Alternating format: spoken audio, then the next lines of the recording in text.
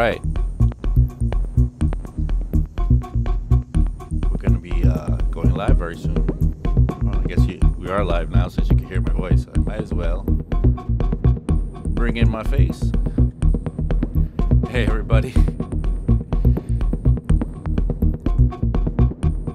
Let me lower the sound here. All right. Here we are back again for our weekly meeting, our hardware basics, or, well, it's a show where we talk about hardware. This is a 343 TV. We are tuning into 343 TV. 343 TV comes from 343 Labs. And you know what? I have a friend here. His name is Thomas. Thomas, are you there? Hey, what's going on, everybody? Maybe you could tell us a little more about what we're actually doing here. Sure. So 343 TV is a live stream series that is presented by 343 Labs, which is a wonderful music production school that me and Abe have the pleasure of being a part of. We do a bunch of different stuff, including online classes. Got a location in Manhattan where we started out. And the idea behind 343 TV was that at the beginning of this whole kind of stuck at home situation, we wanted to, branch out to our community and provide, something to keep them busy, keep them working on music and learning new stuff. So we decided to start streaming every day at 1 p.m. So on Fridays we have I almost mentioned Bitwig Basics, which was Abe's previous show for the first month, but now we're on to Hardware Basics, which is music production hardware focused show, which I've had the pleasure of being a little background man on for the time being, and we have a bunch of other great stuff going on every day. Everything from training in Logic, training in Ableton, music theory. You got the talk show with TAETRO, which is always fun. Techno with John Selway, and even a more recent addition is our feedback sessions, which is going to be happening tomorrow. I should plug that just in case anybody out there has some music they're looking to get some feedback on. It will just be here at 1 o'clock on our YouTube channel. But I think that's kind of the basic rundown, All right. Yeah. We're here every Friday. Yep. We have a lot of other shows on 1 o'clock. You're going to be maybe covering for me one of these days coming up. We've been talking about it, but I'm not sure if you're ready to take the plunge yet. Yeah, it's definitely in the works. We'll keep everybody updated on that. All right. Okay, so you see a lot of people here in the chat. Good people. Andrew Duque once again, welcome back. TWD Industries. He says, I need to watch last week's episode. I haven't gotten enough out of my DFAM. I always feel that way about DFAM. The DFAM is something really special. Actually, really, one of my favorite machines ever. I have a lot of machines, and I play with a lot of machines, and I think there's maybe it's right up there with the top 3 or 4, like 303 being one of them, and the DFAM definitely another, and then we could talk about some other ones in that kind of Mount Rushmore of synths for me. But the DFAM is definitely up there, and I always feel guilty that I don't play with it more because it sounds so great. So let's see, what else do we have here? Robotarma Hyperman. He says Hyperman. I'm not sure what that's relating to, but I think there's some talk in the chat, some conversations happening in the chat already. So really nice to see a very lively and full chat early on in the show. Mm-hmm. And I wanted to give you guys some encouragement on. Andrew Duque says, "Hey, Abe." I say, "Hey, Abe back," or "Hey, Andrew back." I wanted to give you guys some encouragement on going in here and actually dropping in your questions, because I really want to talk about what you guys want to talk about. I see that TWD Industries put a question about any advice on combating gas. I don't know exactly what he means, GAS, and I figure gas is one thing, but maybe gas is also Germany, Austria, and Switzerland. That's a territory. I don't know what you mean exactly. Maybe you can clarify that question. So we've been compiling questions actually throughout the weeks as they've been coming in our different platforms. Facebook, a lot of them are coming in on Facebook, and we've just been gathering them together. And I figured today we can do a little bit of answering some of these questions. Maybe we can do them a bit at a time. I also wanted to go back to our set, something that we've been recording with the live stuff. Let's see what we get time for today. I have Thomas still up here because Thomas is going to help me out reading the questions for me. So Thomas, what do we have? So yeah, I have some great questions here that came in from a few different people.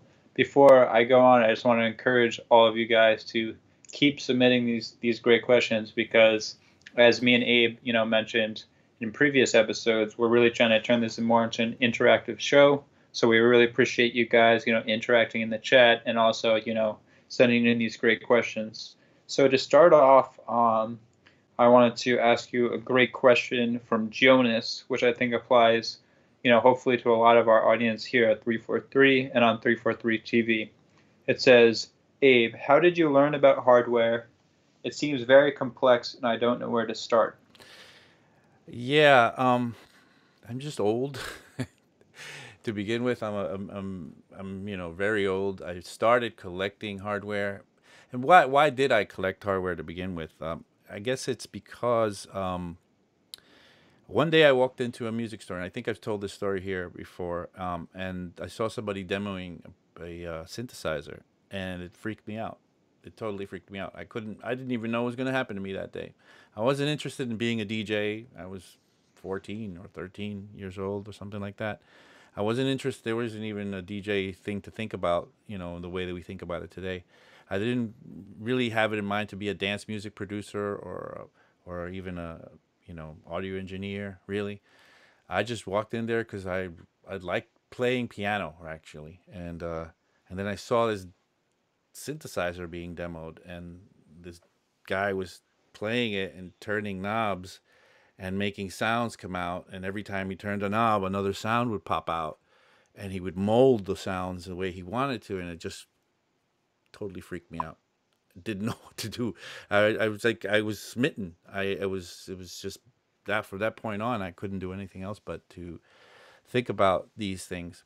And as I told you, I saved up for a while, and I was able to buy my first synthesizer maybe a year or two later, and then continued down the path of like collecting these things. Didn't really understand them though in the beginning. I didn't really get them. I didn't really. I knew I could make sounds, and I wasn't afraid to turn the knob, so I was making cool sounds with them by just turning whatever. But I didn't know what anything meant. I didn't know what cutoff was, or you know um, any of the parameters on a synthesizer. And then I even started to make music as it came to like producing, because I bought some drum machines and some samplers, and I did learn a bit more, but about synthesis itself, it was a bit of a mystery until much later when I started to really dig in, and some friends that were deeper into it started to kind of open up ideas to me, or concepts to me. I know there was one guy, a very famous kind of classic legend. His name is Damon Wild. He kind of used to talk shop a lot with me, and kind of give me some ideas of like he taught me what a filter was really. Um, then there's also guys like Victor Calderon and Gene LaFosse, who had this group called Program 2, and they had a lot going on there as well. And I learned slowly by doing, and it wasn't until to be honest, I got really really good at it when I started to teach it. You don't get as good as something. The best thing you could do for trying to learn something is try to explain it to somebody. So slowly, I had accrued the knowledge, but up until now, up until then, I hadn't really crystallized it into some sort of very easy to kind of talk about concepts. So sorry, long-winded, Thomas, but that's how I got into the whole thing, and that's how I learned so much about it.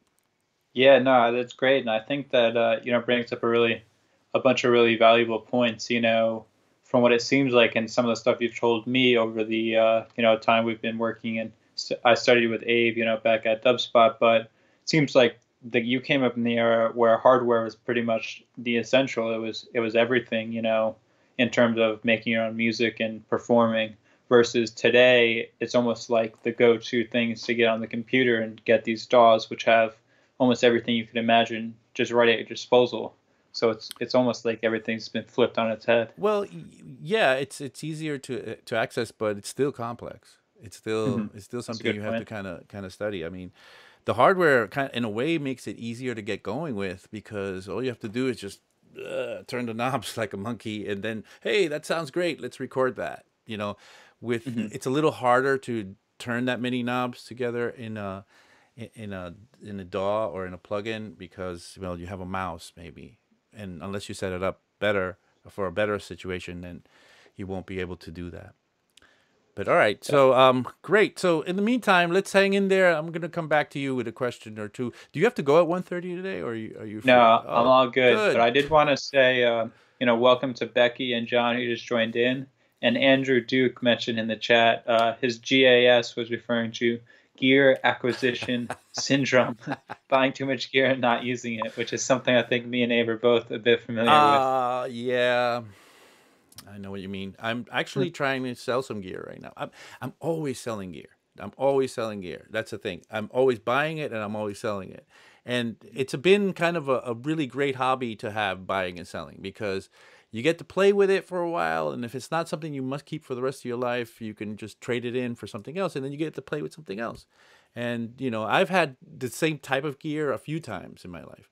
I've had like 4 Juno 106s, and I've sold all 3 of them. I have one right now. I sold all 3 of them, and and bought them back at different times in my life. So it's not a bad thing, because usually if you play the used market, both buying and selling stuff used, you can pretty much sell it for about the same as you bought it for, which is super great, because you don't lose any money, and in the meantime you get to play with it.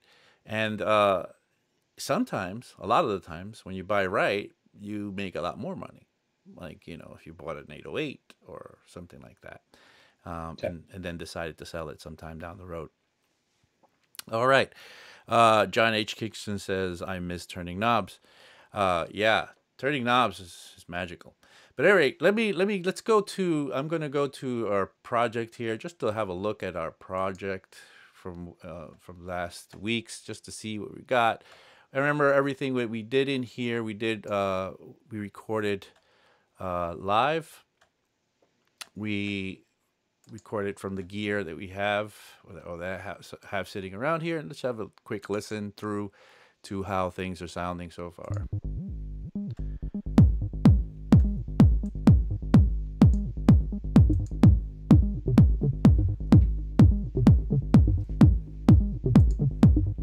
So that's a 303 that we recorded. That's that kick drum. Remember last week we processed. Oh, did we not keep the processing for the kick drum? I might have not saved that. We can reprocess it today. And here's the mofo. That's that little yellow box, which you got that going with. And this is something we did last week. What is this? Oh, that's a 303. And then we have the Mono Tribe. I think of one of the first things that we kind of showed off in there. And I'm gonna, as it plays, I'm gonna re-add that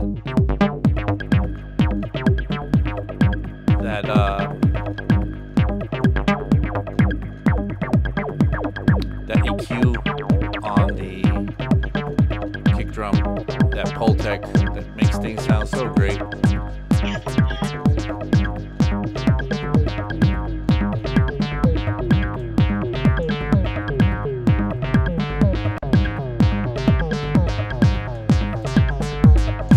Yeah, let's add a little bit of that bottom 30 hertz. I mean, that's a big difference. Listen to this. It was almost like, what? But now we're here again. Let's not get greedy. Back off just a little bit.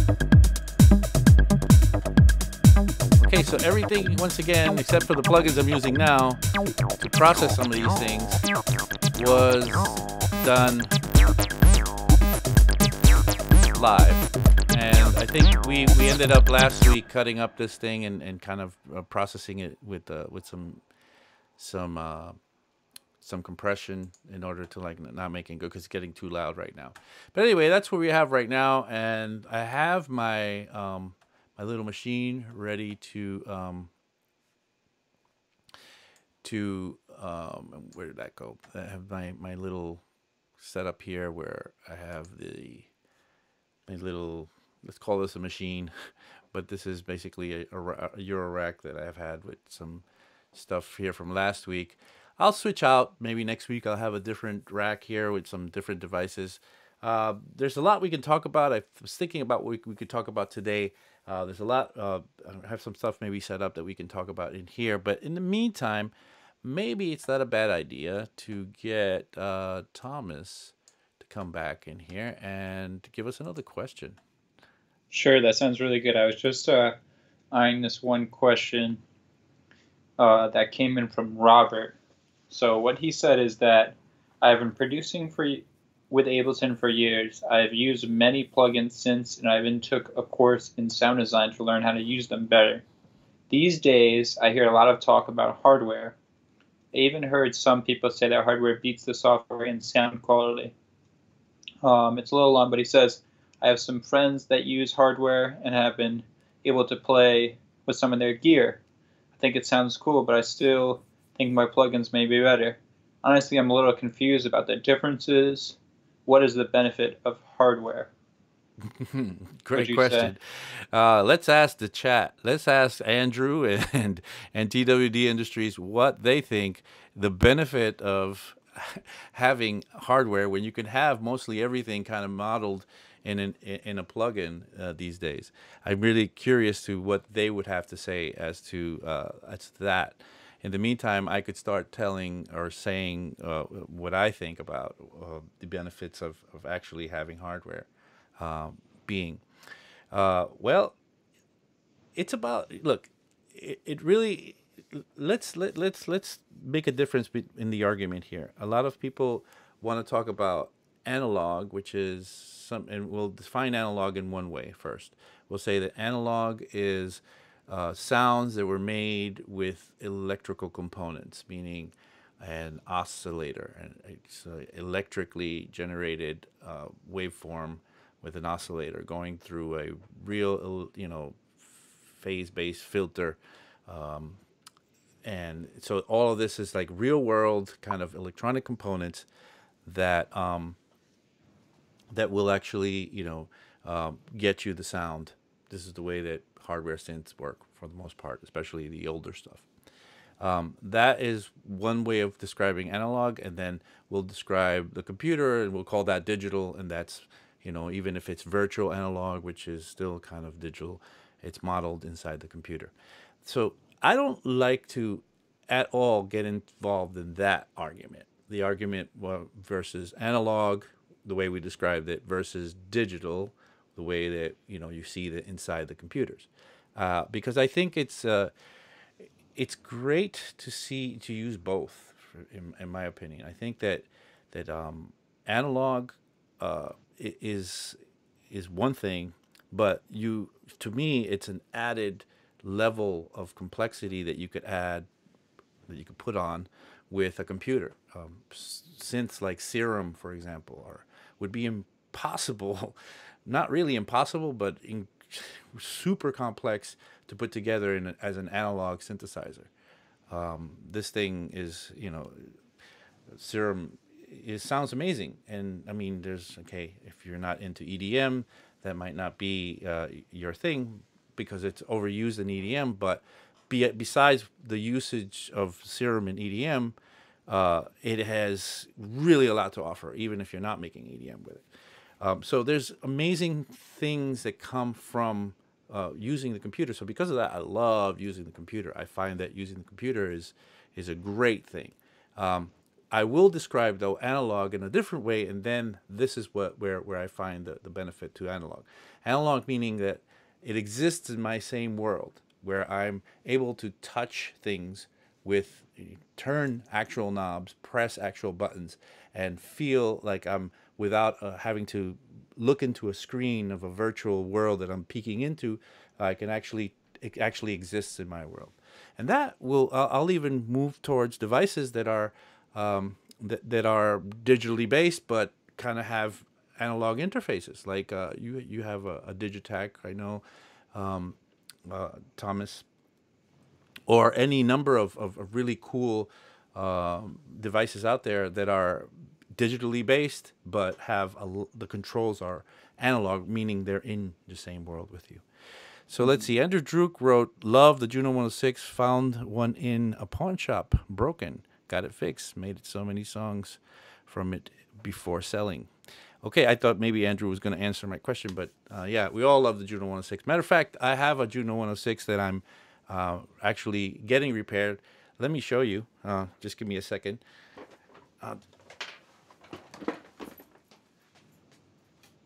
I think to Abe's point too, I agree very Thought I much could on use this. the I'm physical. going to show you guys here. You So, there? yeah, I'm here. Can you hear me? Yep. I was just you know, kind of going back and agreeing with you. I think that one of the biggest draws to hardware for me is definitely that tactile. You know, the ability to get in there and touch and feel the knobs. It just, you know, you can get MIDI controllers and stuff and kind of resemble that within, you know, the digital world, but it's just something else when you really have that, especially like a knob per function kind of setup. You just get different stuff going on that you almost would never have the capability of doing inside the box. Sure. That's the world to me. It's really the world to me. So let me show you my overhead for a second. This is what I went to pick up. So got this here. This is the heart of a Juno 106 synthesizer right there. Wow. Yeah. So this synthesizer has 5 voices, or is it 6? You see, 1, 2, 3, 4, 5, 6 voices, I think, and they're corresponding to these chips here. See these chips? These are the voices corresponding to these chips. This is how you make the sound. The thing about this is that it's a known issue with these Juno 106s that you get these chips which are coated in like this resin. After a while, the resin sort of melts and starts to short them out, and so some of these voices start to go. It's every Juno 106 has to at one point or another go through this. So what you get is people will resurface these, like pull these out and take off the resin by dipping them in acetone for, I don't know, a day or two, and then stripping them of the acetone and re-soldering them back into there. And so mine, I've lost two of my voices are kind of dead right now. So this repair is a must do. So I pulled out the board and I'm sending it off to somebody to do the repair and then send me back this board, and then hopefully I'll put it back in and then things will be back again. So let's see. See, Tim Duty is in our chat here. I heard somebody say that with analog you end up finding the sweet spots a little more easily, and this is true. I wonder who that was that told you this.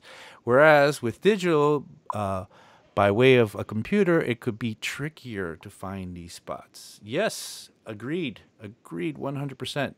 Because of interface and other design aspects associated with analog and plenty of digital.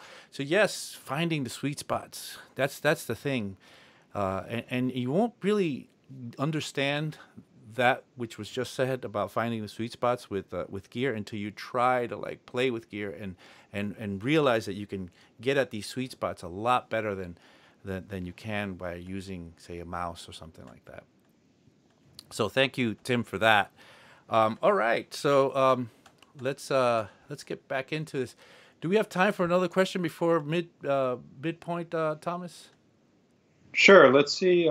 Let's see what we got here. I'll try to see if there's a good, maybe quicker one. All right. I think this one is probably good. So this is coming from Fernando, and first of all, he says, "Thanks for showing us such cool hardware. I'm having a great time seeing you explain these things." So that's very nice. Thank you to Fernando. His question is, can you explain to me what an LFO is? He says, I know it's some sort of oscillator, but I'm not sure how it works. Ah, the LFO. So LFO stands for low frequency oscillator. So let me get in here. I think it's probably better, believe it or not. We're talking about digital versus analog. And one of the things that is probably easier to do is teach something with a computer. So I'm going to use the Ableton set that I have here to kind of work and show you what an LFO is. So an LFO, it stands for low frequency oscillator. So we talked about oscillators a little earlier when we were talking about the sound. And we talked about how oscillators can actually create a waveform that you can hear and then filter and go off and have fun with that.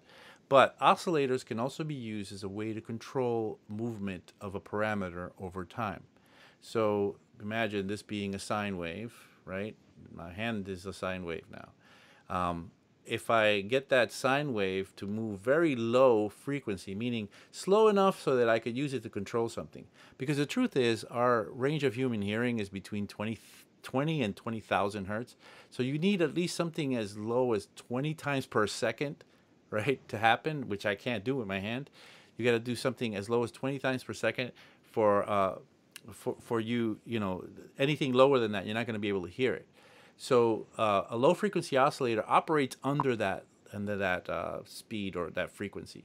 20 hertz and below, sometimes as low as 0.5 or 0.2 or point whatever, 0.02 hertz. So it's moving very slow. 1 hertz is 1 cycle per second. So if you want something to do something in cycle per second, remember a sine wave is kind of an even wave. So let's take a parameter and something in here. Let's actually just grab this mono tribe and let's do it with the 303. So let's just solo the 303 here, and let's add something from, I don't know, this is auto filter in here. So the idea, this has an LFO built in, but the idea with the LFO is that you could tie a parameter, say a frequency, to go with the waveform. So if the waveform would go at this, well, it'd be hard to do with 2 hands, but let's actually pull in an LFO. I think it's visual is much better. So Max for Live has some pretty nifty LFOs, which you can just drop in there, and they show you the waveform, and then it'll show you how you can map that waveform. So I'm just drop that in there. And give it a minute. So there's that waveform. That's that sine wave. It's moving at 4 hertz. That means it's 4 cycles per second. You would never be able to hear that, but it's not meant to be heard. You're meant to control something with it. So let's lower the rate of that to about 1 hertz, which means about 1 cycle per second is 0.98. So it's close enough. And that going now at 1 hertz is going to be able to be mapped to something so you can control the movement of that. So click it on here, click it onto the frequency in here, and now the waveform moves the frequency on that filter. And so now that we play that 303, it'll open and close that way. We could speed up the movement. Maybe we could even change that to musical notes. Now we're at 16th notes, giving it a shimmer of sorts. 12th notes,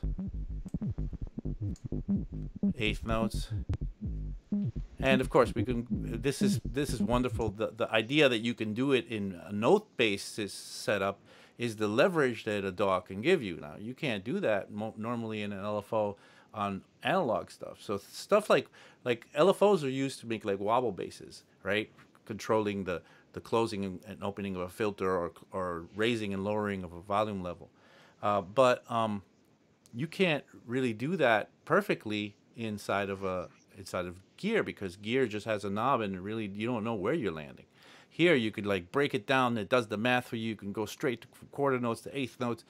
that's the amazing power of using a DAW to do things, or a computer to do things.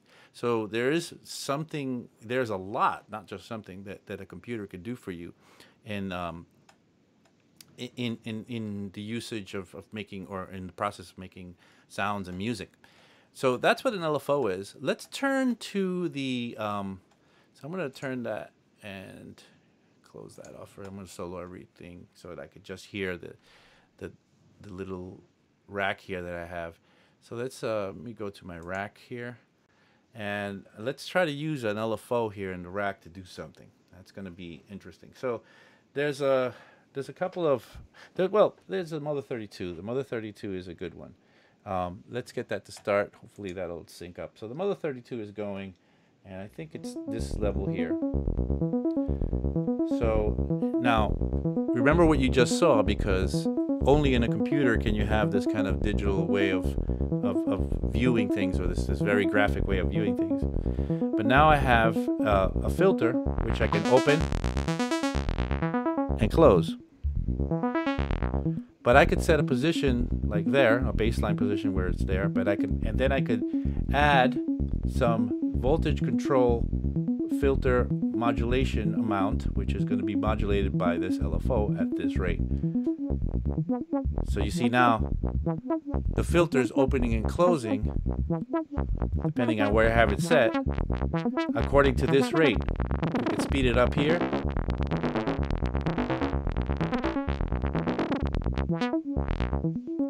Or slow it down.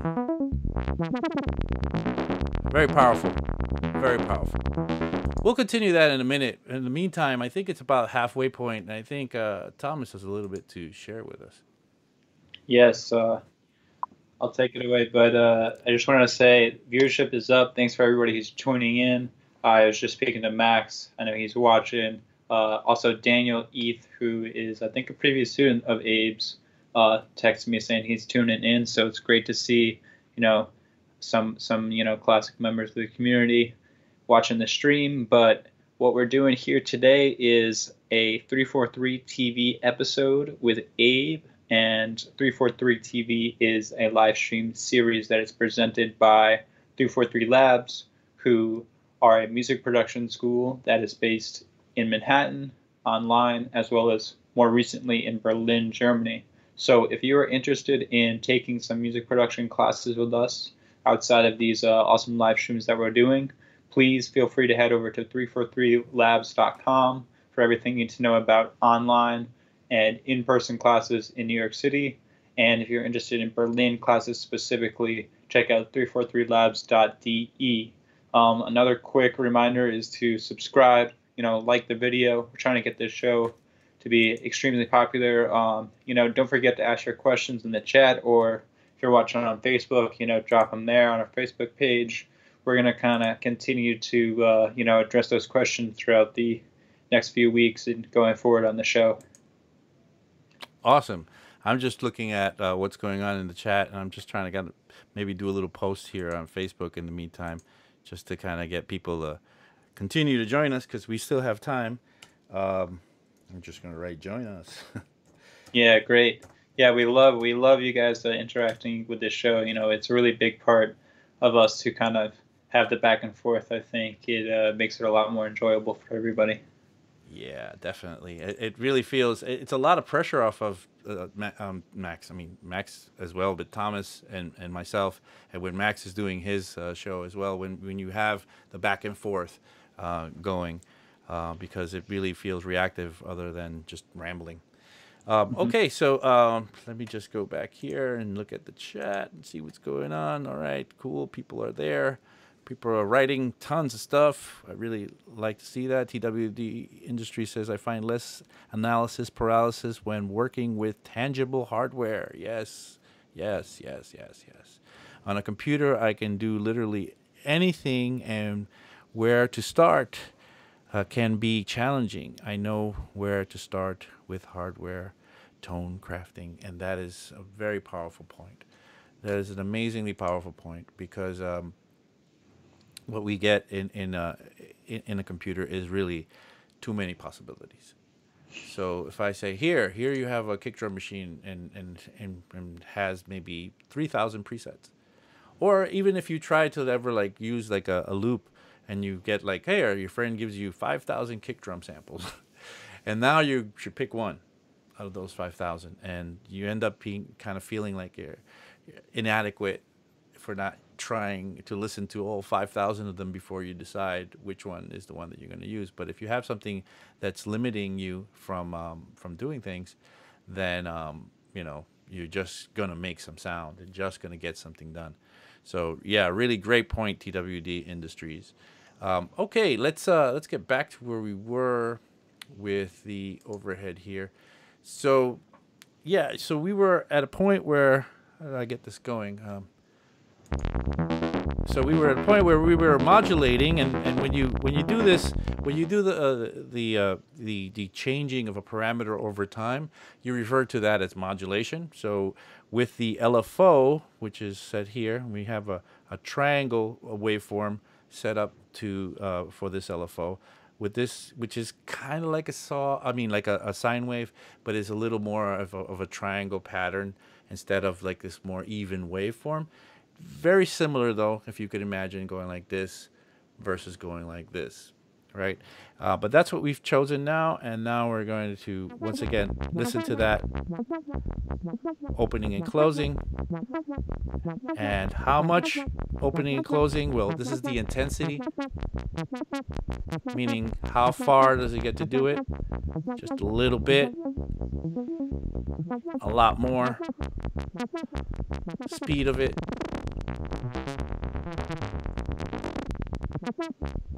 Let's switch the waveform. Now let's go to a square wave. Now the thing about the square wave for modulation is going to be very different, because the square wave gives us a situation where it's either on or off. It's like an on-off switch.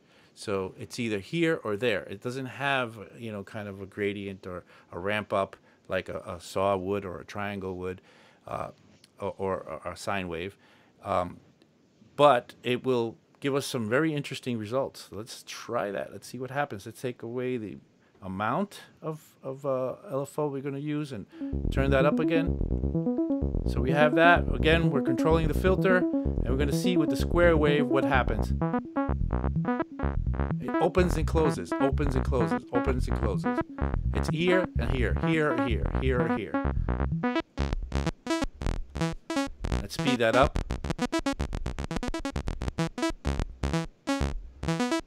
Very interesting.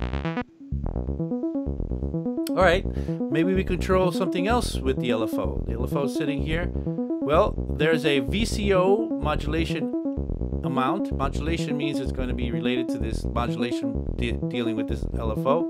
Well, let's see. The VCO is the voltage control oscillator, which means it's basically the pitch can be controlled with this LFO. And now look. And now we have a situation where we can modulate the pitch with the LFO. And if we do both,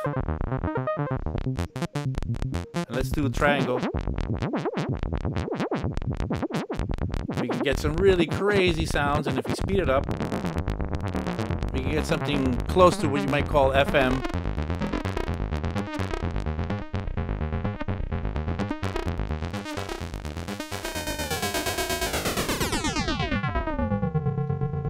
Pretty wild and pretty cool. What do you think, Thomas? I think it sounds great, man. It's cool to see that you got this all contained in your little setup there. I was wondering, the LFO you're using now is right on the unit itself, the 32. Right. You're not using the LFO in Ableton, right? No, not at all, not at all. The other, Gotcha, okay. the reason I used the Ableton LFO was to just kind of visually give you some sort of thing to follow. Now, because if I would have showed you here first, you would have been a little confused. If you see it in Ableton, you could see the waveform doing this, and then you could say, well, you're going to tie the parameter to the waveform, and the parameter is going to go for a ride on the wave, and basically it's surfing. LFO is basically surfing. Yeah, I think that might be one area where the computer kind of has a lot of the hardware beat is the visual aspect, Oh, representing totally, stuff with graphs and all totally, that. totally. Hey, Yeah, I it's love interesting. computers. I'm using a computer right now. I love computers, and to me, it's just an extension of where, analog or this stuff ends. There's this real great reasons for using computers. But Gotcha. as you might can tell, I also like some gear. Right. So one thing I think we forgot to mention earlier was to, if you get a chance, if you like what you're seeing, maybe you could click on that like button. I see some you sometime decide to click on the hate button as well, or do not like button. That's fine. Do what you want. We're gonna get some engagement either way. We're gonna see when we're doing good and when we're not.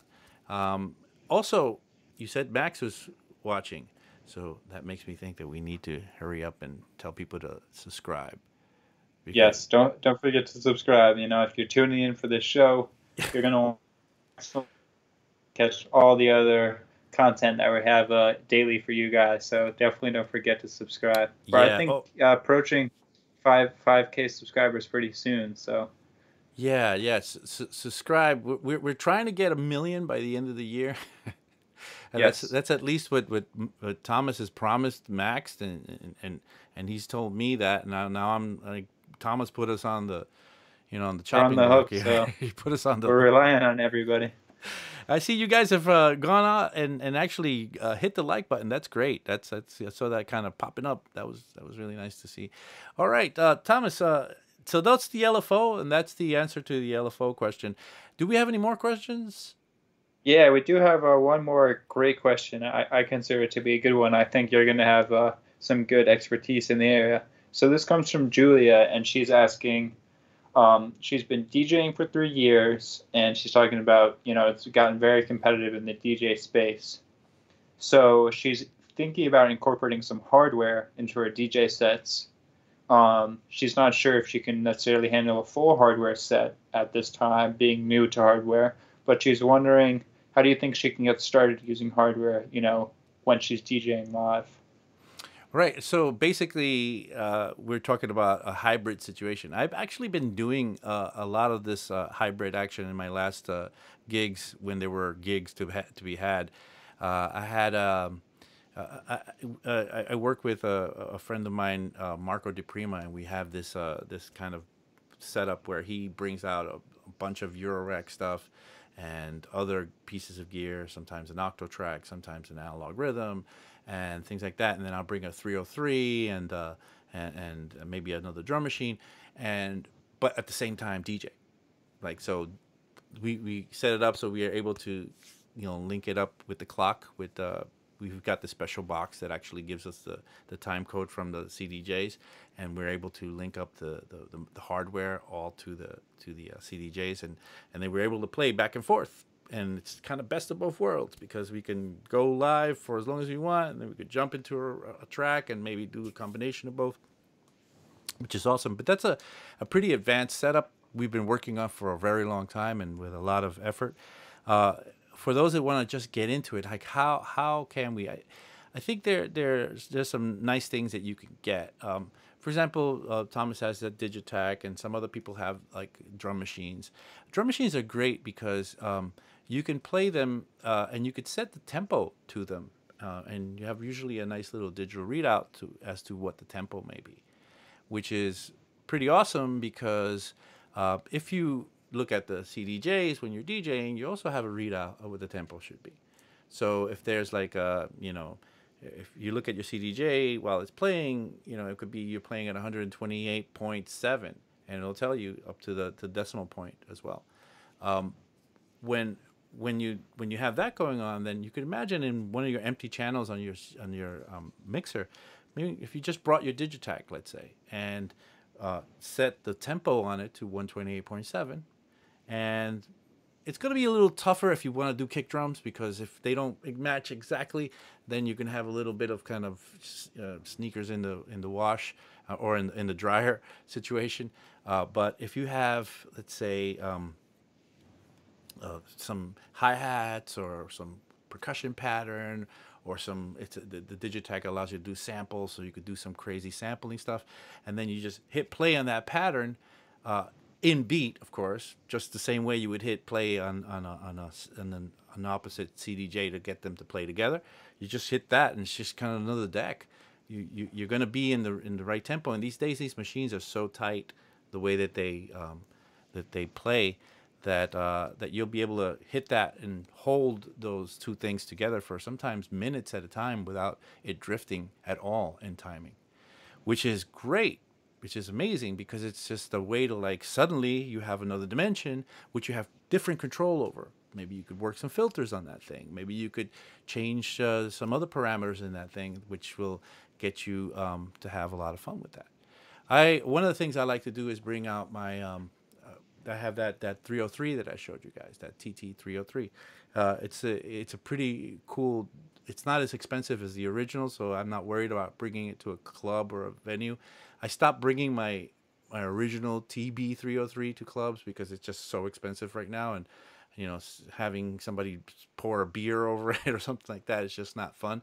So, but this thing is like a tenth of the price of that, and it sounds pretty much the same as that.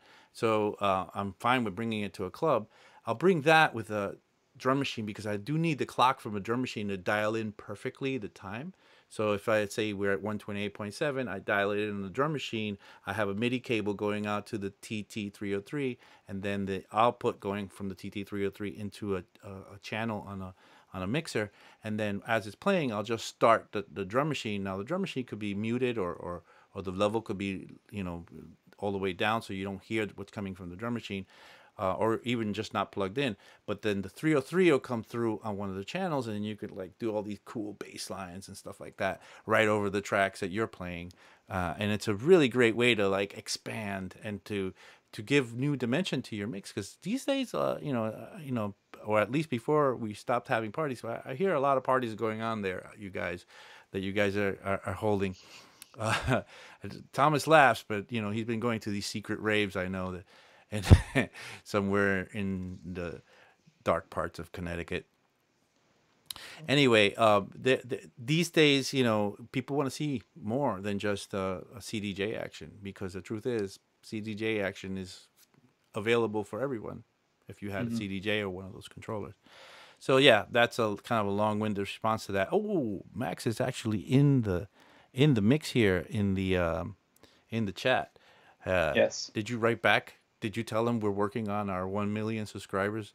Because yeah, we should just let them know. We are shooting for 1 million subscribers by the end of the year.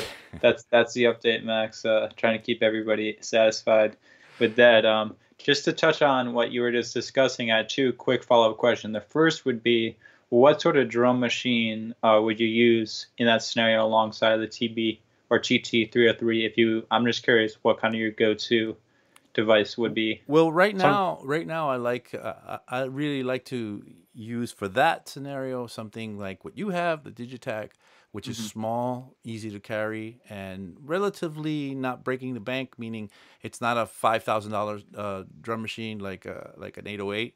Yep. And or something less than that. For example, Arturia makes some drum machines, I believe, and Yep. I think my favorite one is this. If I could pull it up and actually get it to show here, gotta pull it in here. Is this guy over here? This is the TR8, the first edition, not the second edition. The first Gotcha. edition. Yeah, I was just thinking the same, that kind of goes hand in hand with something like the Digitech or similar price point. The TR8 probably would be great for that kind of scenario. Yeah, the first edition is cheap now because the second one came out and has sampling capability and all this stuff. But the first one, it sounds great, and it's a pretty awesome drum machine. And you probably can pick it up around $300, maybe even less, between $200 and $300 if you hunt around. You can get one of those for that, and that in itself, just to produce with that, it sounds pretty. I mean, I have a real 808 and a real 909, and the truth is, this thing is not that far off from what it sounds like. Yeah, So, maybe even the TR08, which is something we had mentioned, would fit the bill pretty good in this scenario too. TR08. I was sorry, go just before you go on, the TR08. I was looking at prices for that. They're pretty well priced these days. I think they're $379. You can find them new. But the one that kind of, I don't know, went off somehow out of control and started to moon in the price was the TR09. That one's like Okay. $750 now. They both started at the same price, but now they don't make them anymore. So the used market, they have the 750. Somebody writes the MC707 Groove Box. Yeah, that's really cool, but it's not cheap and it's new. It's not super cheap. I feel like the TR8 is the most common one in live technos I've seen. Yeah, because it's cheap and kind of, I wouldn't say disposable, but if you're not gonna cry as much if somebody pours beer over it as if you had your 808 at a club and somebody poured your beer over it, Yeah, or and it's a their lot beer over it. easier probably to get your hands on a new TR8, you know. Yeah, another $200. But I used to bring out all my like drum machines to clubs when I used to play live. I used to bring my 909 all the time and my 808 all the time. And the last time I brought my 808 out, I think I played here in New York. It was sometime around the early 2000s, and somebody stole my tempo knob. Just walked up to it while I wasn't looking, pulled off my tempo knob. I got home, tempo knob's not there anymore. It's like, what Wow. the hell? That was it. I was like, nah, never again. I'm not bringing this stuff out there. This stuff is more to kind of hold for a while at home and keep it Hmm. safe. But there's plenty of good stuff that's I wouldn't say inexpensive, but more on the inexpensive side. Yeah, I agree. And one more thing while we're on the topic of Roland, I know that some of their DJ controllers have TR8 like kind of drum machine sequencing built in. And another really cool feature of them is that I think all of them have a MIDI out or some sort of MIDI sync. So, if you were able to get your hands on that or, maybe a certain type of interface that has the MIDI sync while playing live, I think that could really come into play Mm, in this kind of scenario. right. Uh, we have a question here that we should maybe write down, Thomas, Sure. for our further show. It says, Frank, I guess, Vives, asked, could we go over patching the M32? I guess he refers to the Mother 32. That's the device I was using to show the LFO. Maybe if you could like save that question for another show, we could do it as early as maybe next show, just to get to that question. But I don't think we'll have enough time left over to really deal with that in earnest, because there's a lot to talk about when it comes to patching. And what he means by patching is being able to plug into this little hold on, let me show you these little patch points where these little cables can go into, and we can do stuff with. So maybe I'll show you what that means just a bit now, and we'll see. We'll expand on that more later. We have a few minutes left, and maybe we can do a little bit of this. So here's the output. Take out the LFO modulation from these guys here, and let this play in there. So the output of this guy comes out of this top right hand corner, which is the VCA. This is the voltage controlled amplifier. The output goes, then I can go directly into this guy here, which is serving as my little mixer. This Vermona kind of little, it's a 2-channel mixer, I guess. But in which, I can go directly here, and then we have that ready to go.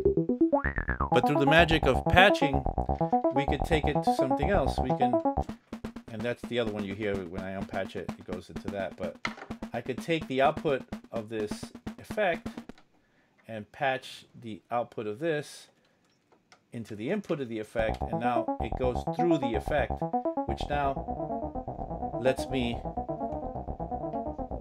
have fun with the effect that is set up here. There's also really a lot of cool things that we could do with this. Right now the tempo is not matched, so I'm gonna grab the gate out of this here. It's gonna give me a clock so I could match the tempo off of this thing. Now the tempo on the clock of the effect works, but remember this was dry, and now this is with this icophone crazy effect.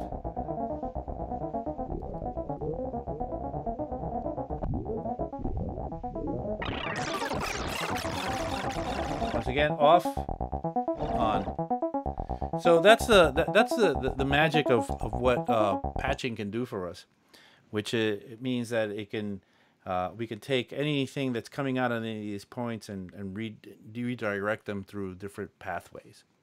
Um, the synthesizers you buy that don't have these patch points have already all these connections made inside of the synthesizer, and what happens is that the patch points, in the sense that have only patch points, you really do have to find a way to like give it some architecture, give it a path to this, for the signal to flow and to be modulated.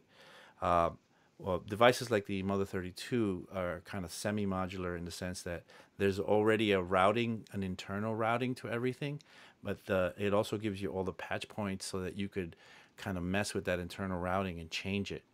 So it's kind of best of both worlds. It's a hybrid between a purely modular device where it's just an oscillator, which you have to patch right into a filter to get that to work. This is already an oscillator pre-patched into a filter, but I can take the filter input or whatever and reroute it from other places, do other crazy things, send it out to other devices, come back and create a whole new thing or whole new setup for the way that the sound is going to be delivered. So that's what patching is all about. We could talk about patching more of the Mother 32 maybe next week or something like that. So let's make sure we remember that. So we're doing good. It's a great show today. I really feeling you guys are really active in the chat, which is really fun. Let's get Thomas here to join us, and lots of really fun things. I think Andrew Duque is even talking about his divorce on here. I'm just reading what you write, Andrew. After my divorce, the only hardware I had was my laptop. Since then, I have got a machine and a complete keyboard. Yeah, we do build again, and that's always the fun part, that we can get to build again. And then he thanks me for all these tips, and you're welcome. I know about Andrew forever.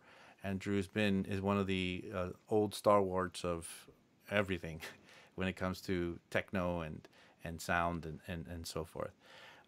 Okay, Thomas, I think we're getting towards that end point of the show where we need to start thinking about saying goodbye. What do you think? Yeah, I agree. I think I just want to mention, keep the questions coming. I know we have a few that came in the chat, just now towards the end of the show. I'm going to save those. Becky Locke, we got your question. But, throughout the week, if anything comes up, just hit us up. You can, email me at thomas@do43labs, or, drop a comment on, the replay of this video, or, any way you can contact us. We'll be looking out for questions. We definitely want to keep those coming in. And I'd say this was probably our most successful. Looking forward to see what the future holds. Well, you cut off for a little bit. You said it was our most, and then it cut off. Oh, can you hear me all right now? Yeah. I just want to say I think it's been our most successful Q&A show as far as hardware basics has gone, and I'm definitely looking forward to keeping that going. Hey, to be honest, Thomas, if this turns into only Q&A, I would love it, because I just really feeling being here with you guys, giving me your questions, and we going back and forth with you guys also responding on the chat, talking to each other, getting a whole forum going with what it is to love hardware, or maybe even hate hardware. Yep. So yeah, keep those questions coming. I really would love to turn this into more of this and less of us rambling. But thank you so much, everybody, for joining us this week. Thank you for those of you that are here every week. It's amazing to see you guys here every week. It makes us feel good. It makes us feel like we have something going on. We have a little gang here, a little club that we're part of. Thomas, is there any other announcements you need to make before we go? Any upcoming classes you want to talk about, or any? Sure, that's a good point. So this weekend we got a songwriting class starting for anybody who's interested. That's an online class. We do have some in-person classes starting up very soon in New York City. So if you're interested in any of those, class, check out 343labs.com. And lastly, I did want to mention, and thanks for reminding me, Abe, we have a mixing course starting in Berlin, which, we still have a few spaces left. It's been a lot of demand there, but I wanted to plug that. So if you are over there in Europe, check out 343labs.de, and you can find all the info Do you for have any that dates there. for that? I believe it should be starting, if not towards the end of the month, right at the beginning of September. Right on. Okay. All right. Let's end the show. For the end of the show, I'm going to play the same end set that I did last week. I had been playing the same end set for like weeks and weeks and weeks, and I found another one. I'll look for another one for next week, but we'll just go off with this kind of setup. And before we go, I think Robot Dharma asked about the Volca FM that I use in this set. I think it's a really great, probably my favorite of all the Volcos, the Volca FM. Some of them are a little dinky. Some of the other Volcos. Some of them are, I don't really like the baseline one, and not too many of them really shine for me. I haven't tried every single one of them, to be honest, but I think for me the FM is the one that stands out and is a must-have. It is basically a baby DX7. All right. With that said, we'll say goodbye for now, and we'll talk with you guys next week. Bye, Thomas. Later.